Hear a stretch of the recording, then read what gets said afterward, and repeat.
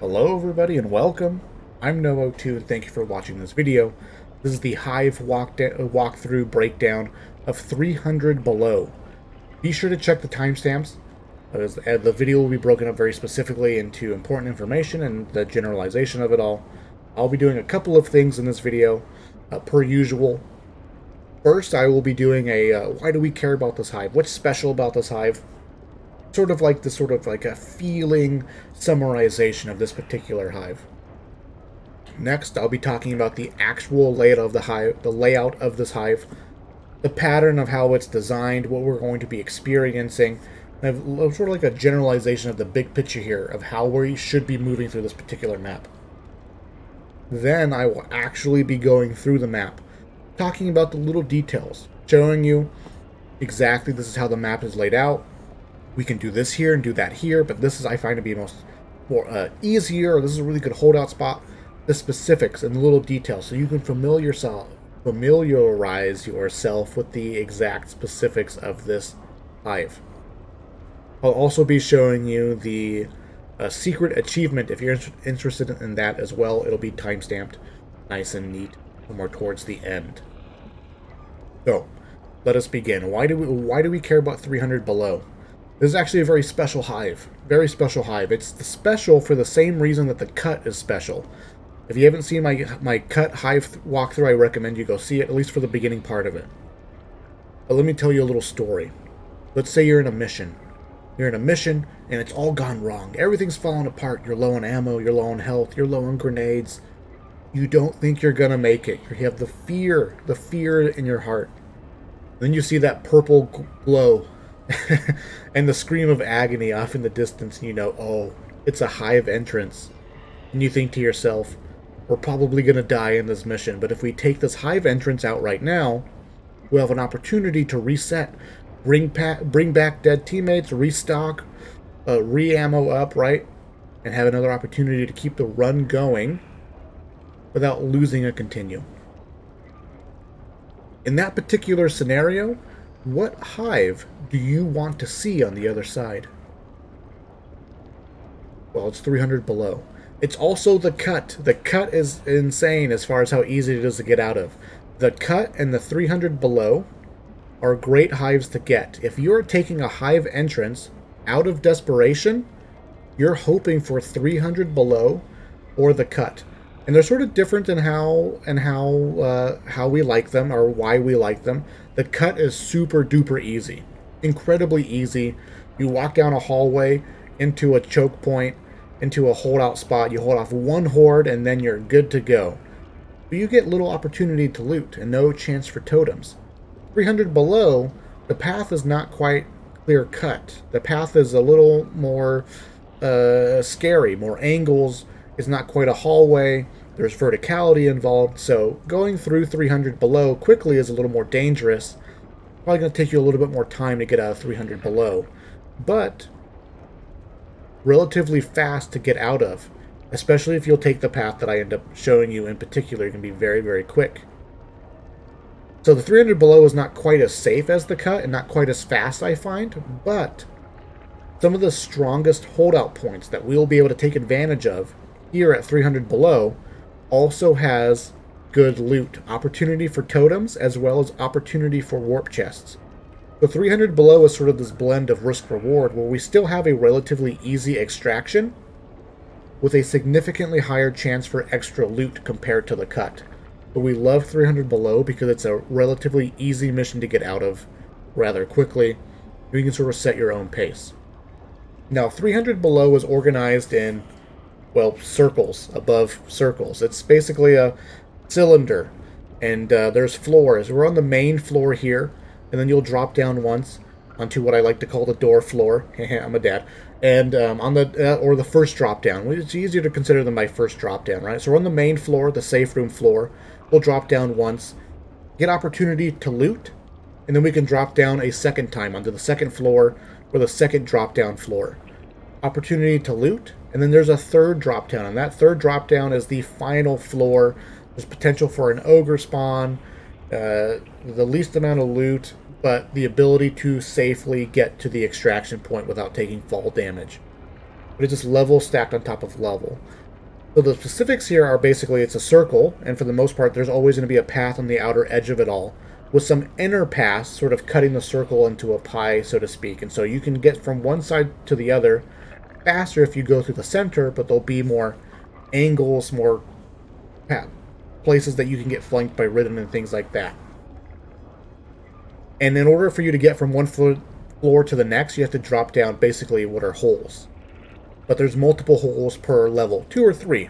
I'll be showing you exactly which holes you're going to want to be dropping down specifically.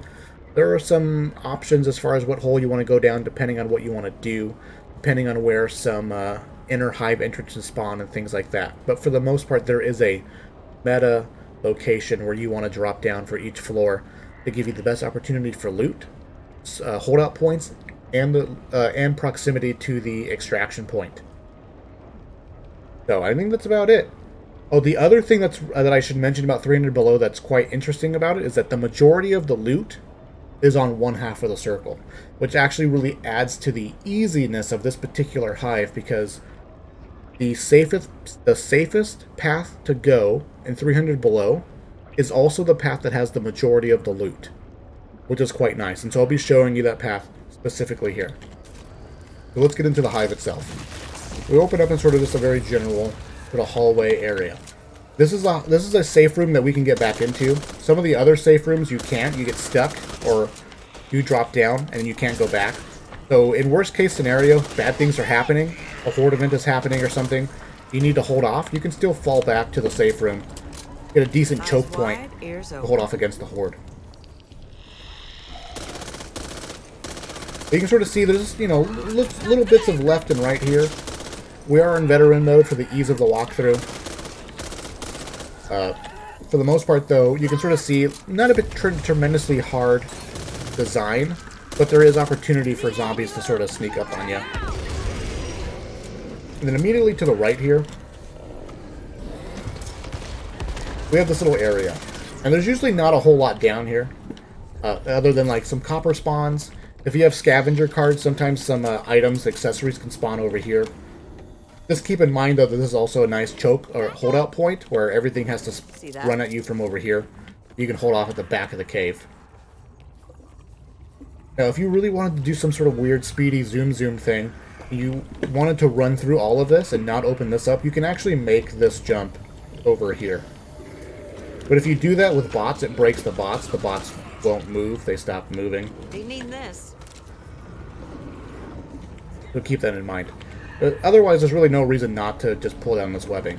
Keep in mind, right, if you are opening up this webbing and there's zombies really close to the other side of it, zombies can run through this. And so if you run up to webbing and start removing it without checking what's on the other side, sometimes zombies will run up and punch you while you're removing it.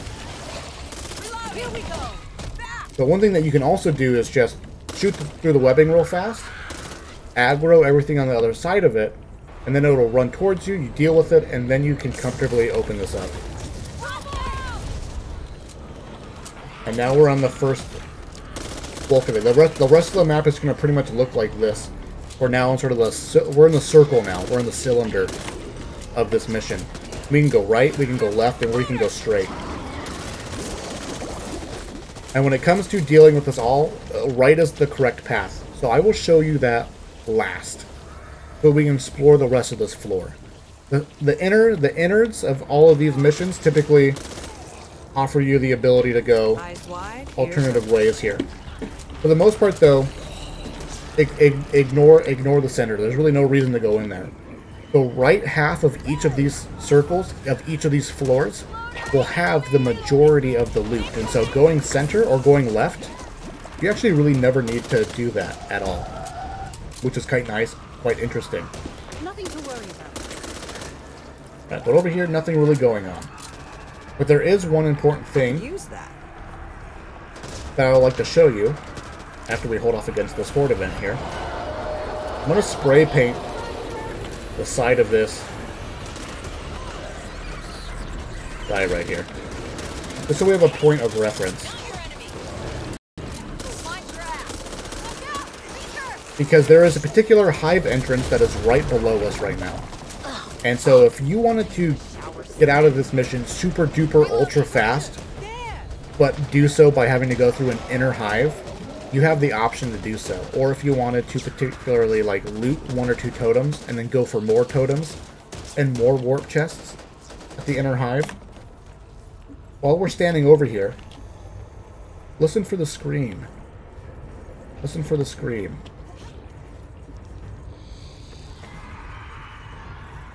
You hear that scream? That sort of echoey. Over there. Can't really quite ping it, but there is a inner hive right there that we can hear while we're up here. And so I'm going to spray paint this minecart, and I'm going to show it to you later because there's an opportunity to jump down safely right next to that inner hive and get out really quickly. Now all of the floors of our cylinder here have this elevator shaft as one of the walls.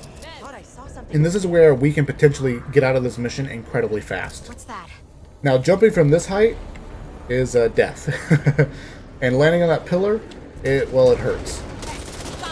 One interesting thing, though, is that if you have armor plate will block the damage of your fall. So if you have armor plate, you can actually just jump down and get right out to our extraction point, which is over there. If that's something you wanted to do. But notice here that there is loot here. This is the only bit of loot that's sort of in the center-ish, right? But it's actually safer and easier to get here from the right side of this particular circle. Okay, now this path here, that's back into the center. We'll head over here.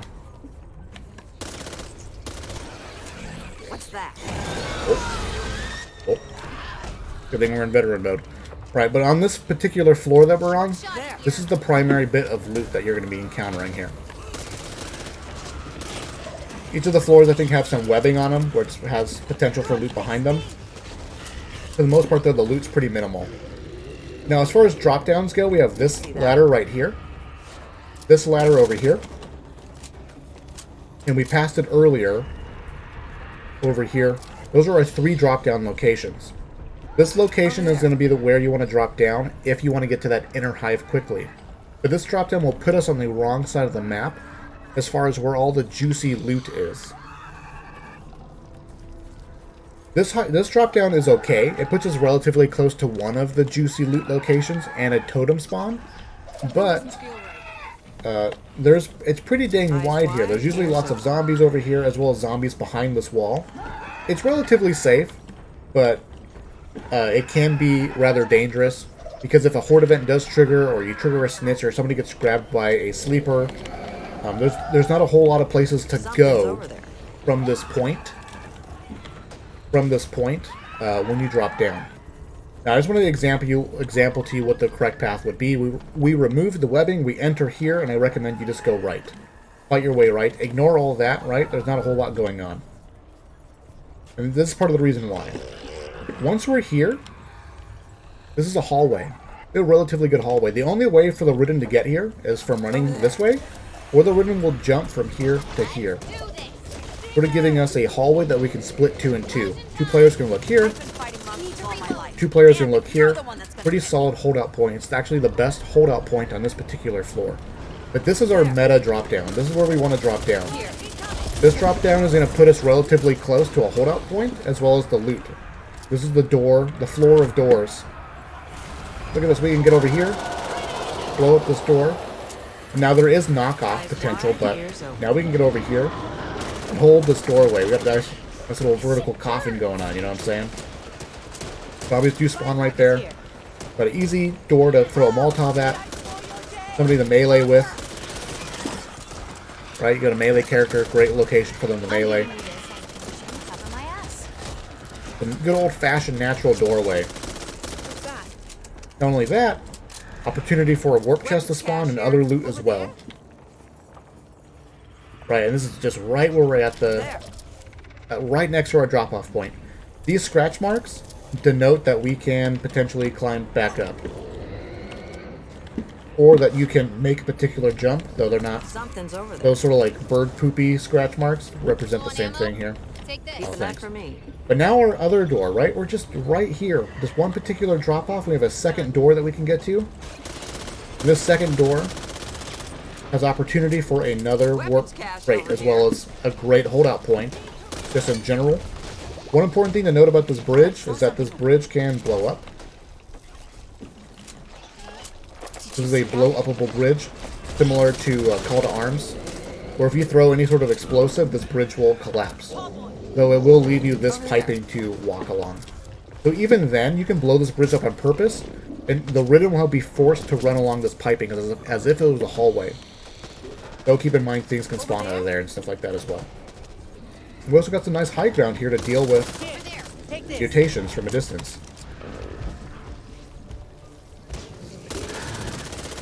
I'm ready. You ready? Let's kick ass. And so where do we go from here? I'm going to show you the rest of this particular floor, because it's important. And then we'll drop off. Right. So here's the other drop-off point that we passed by. And this is the potential totem spawn right here. I'm not going to go super detailed on all of the particular totem spawns. Play the map, it's fun to find them. But RNG is one of those things where there's possibly totem spawns that I've never even seen before or noticed. Or just never got. Right? But notice how sort of like wide open this particular floor is. Just how open it is in general. Sort of a nightmare to walk into if a horde event were to trigger. But similar to the floor above us, the center is just sort of the cuts this particular map in half. The center will take us to our elevator shaft. And again, this is a height that's still high enough to deal damage. High enough to still do damage. But if you were to drop off right here, from this ledge to here, it's not the end of the world. It's like 30 or 40 points of damage or something like that. I forgot to write it down. Don't jump down here. It's more damage. Jump on top of the elevator. It's not a big deal. And so if you, at this point, you can loot and scoot those two rooms and then just pop some pain pills, eat the damage, and be right on your way out. So again, offering us the opportunity to loot with a relatively fast escape. Going this way takes us back to our two doors. Again, each floor has these weapons with opportunity for loot, but be sure to check them. If you're looking for all the totems and things like that. If you're really looking to loot Goblin, there's opportunity to do so. There is our spray-painted minecart. Right, there's our spray-painted minecart. There's that other drop-down. So the floor, this is it. This is the entirety of the floor. Right, so if we wanted to potentially get out as quickly as possible, even faster than going to the ladder, the actual extraction, we can get to this minecart, drop down right here. Notice that there's this room right here with copper in it.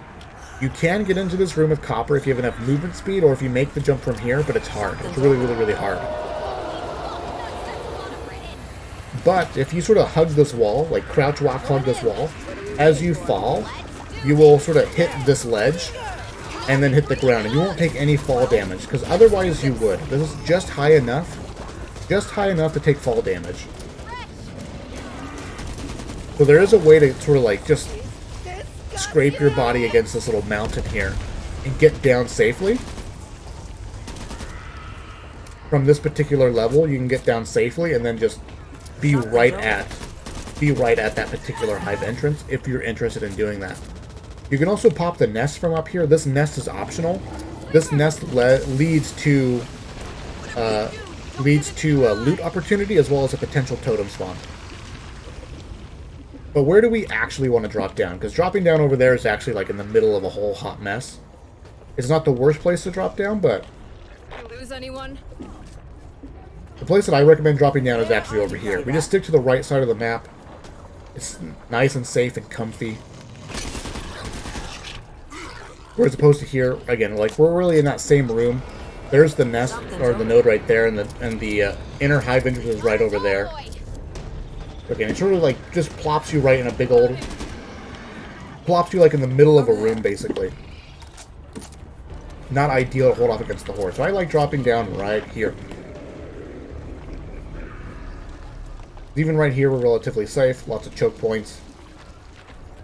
I think we'll climb up here. You can actually get right here and split it 2 and 2 and 2 and 2 right here in this corner.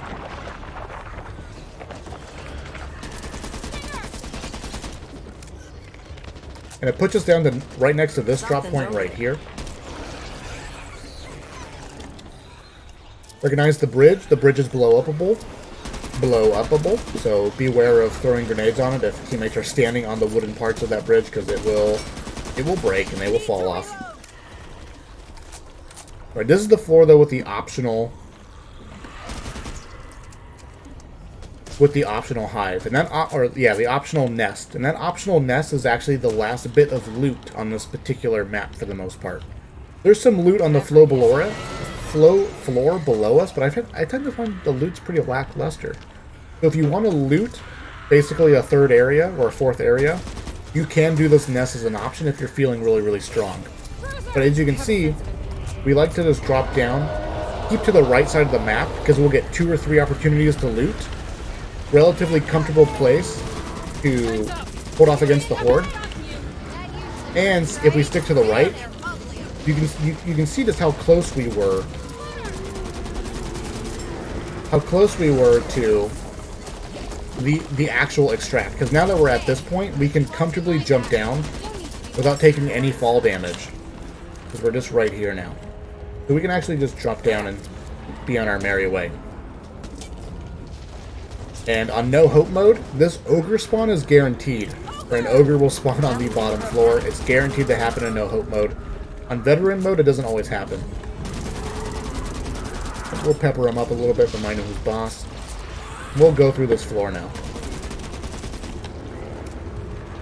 And notice, like, where did those zombies come from? How did they aggro onto me? I think because I ran over here, shot my gun, those zombies aggroed. So that's a big part of this map being sort of more difficult, is because there's verticality above and below you, where if a horde event were to trigger, zombies could spawn above us and fall down on top of us, or climb up from below us, and things like that. Here's our hive entrance. As you can see, there's not a whole lot of particularly good holdout points here. I do want to remove one of these webbings, just to point out, like, here's like a cave. Here's a little shallow, narrow holdout point for us to take advantage of. And so I would recommend actually just holding out here, because you can have 2 players sort of split it. 2 look this way, 2 look that way for the most part, right? The players looking this way can even be in here if they want to. We're going to pop this nest, though. As you can see where the nest goes over there. The last bit of loot opportunity. So some additional drop-down point right here. And, like, I think like a weapon spawn or some loot spawn right there. Take this. I could use that. Let's pop this nest and see what's behind it. Get into our little hidey hole. I think if somebody is standing, sleeper dodge or stinger dodge. Wait up. Gotta stick a band-aid on this. You can see that zombies were spawning out of this particular entranceway. You'll need a vision of this tunnel right here, so that won't happen. So team coordination will be quite nice. Players can hold right here on this angle, and if they get overwhelmed or something like that, they can retreat into the cave. The other 2 players can hold in this cave and have a nice long hallway to deal with everything. We'll blow up the nest. Now notice that this nest has I've fallen down here, not realizing that the nest was going to be a jump. Jump over it. Opportunity for loot and a totem. That's about all you got going on over here. All clear. Notice the jump downs now. The lack of loot on this final floor sort of mitigates the importance of any particular drop down here. So let's just drop down. And we're going to work our way around here. This is the most important drop down simply because there is a chance for a totem to spawn right here, as well as some other loot. For the most part, though, we'll just walk around. That's the broken bridge right there where we came in originally. Nothing over here as far as doors go. So you can see nothing available for loot or anything like that going on. Alright, no loot here. Can't get over this. There's this right here, but I've never seen any loot here.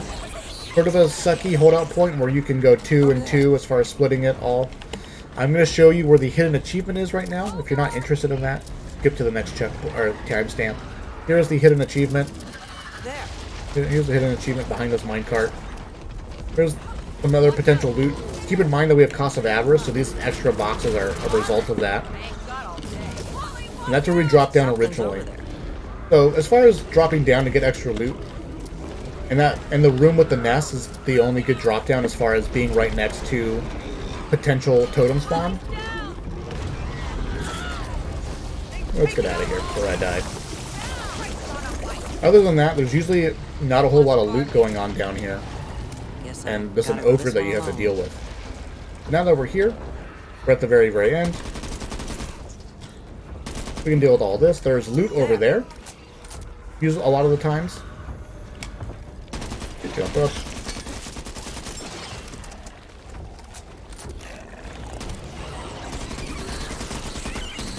And get our way out. Oh. And here's the way out.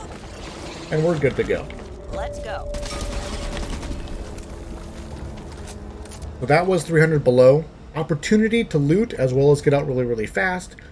Important to know where the good drop downs are because you might drop down into a bad room.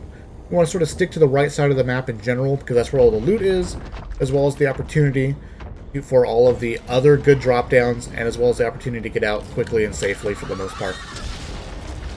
Thank you guys for watching. I appreciate it, and I will see you in the future.